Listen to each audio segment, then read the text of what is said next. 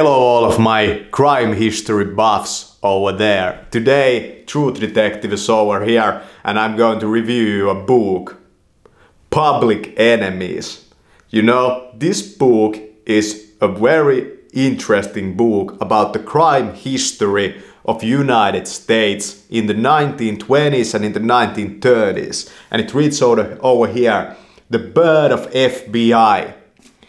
So it's also about the law enforcement side of things. And the book is mainly about these figures: John Dillinger, Machine Gun Kelly, Bonnie and Clyde, Babyface Nelson, Pretty Boy Floyd, and the Barkers. And I would say that this book is mainly about John Dillinger.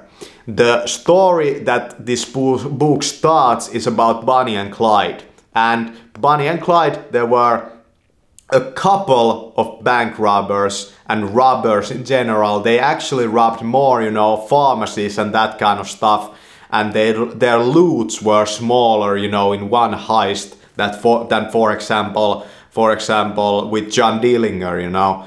Because John Dillinger usually from like bank heist, he made something like, his gang I mean, made something like $30,000 in one go. And that was a lot of money back then. So this book is mainly about John Dillinger. And John Dillinger, you know, he was kind of a famous personality, you would say. He became kind of famous through this. And it talks about the crazy operations, like the plastic surgery operations that these criminals went through, for example, to get rid of their fingerprints. Like, I read that and I was like, man, like, what the fuck? Why didn't they use gloves? Maybe they didn't have gloves, who fucking knows? But I was like, that part of this book was kind of like, holy shit, like that's pretty hardcore. But really it was a very hard time in the history of America. It was the time of the Depression, and these guys weren't part of the mafia, you know. John Dillinger wasn't a mafioso, you know. He was a bank robber criminal. And that's kind of different, because usually the mafia didn't do these kind of operations. It wouldn't have, you know, been able to thrive, because these guys were usually kind of smaller groups. And they weren't so networked maybe as the mafia was. And it talks about all the getaways, you know, that they did and how they did those, and illegal doctors that helped them when they got shot or wounded and that kind of stuff. There's also a picture of J. Edgar Hoover over here with a fedora hat on his head. And John Dillinger at least wore fedora hats during the bank heists, and sometimes he also when he went to the plastic surgery, you know, he went through it and he was kind of unrecognizable.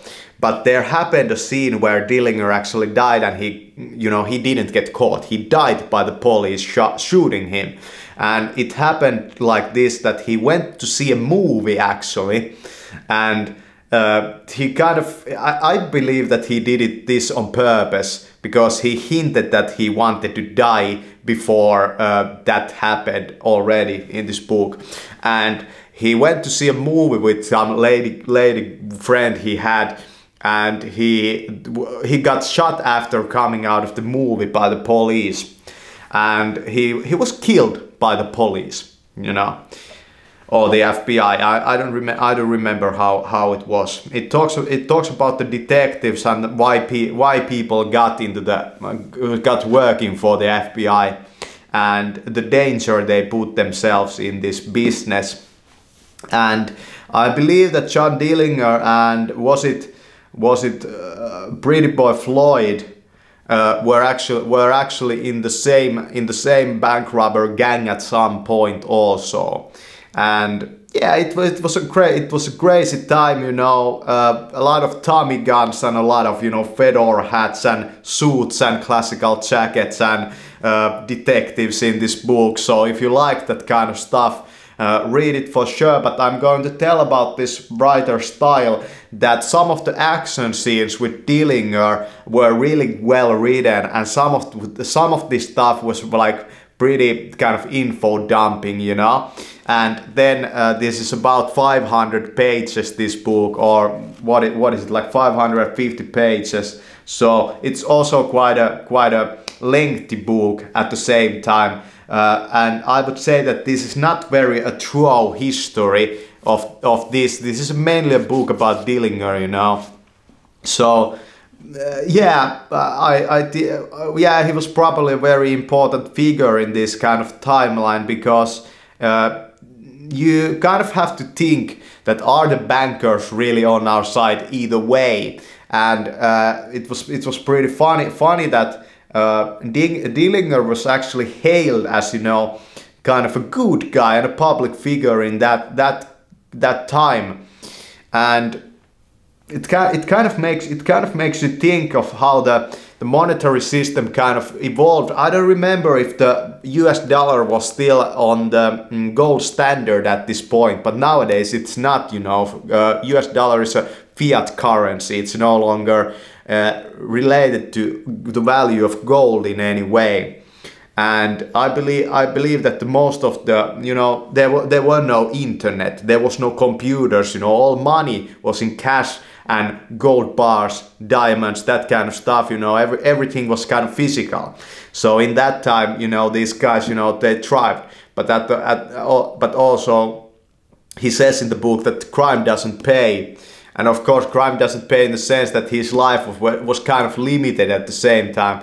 And in the end, he got pretty careless about his, you know, he kind of tried to live his life on top of being a fucking bank robber, and that usually won't fucking work. So, yeah, thanks for watching this video. Public Enemies.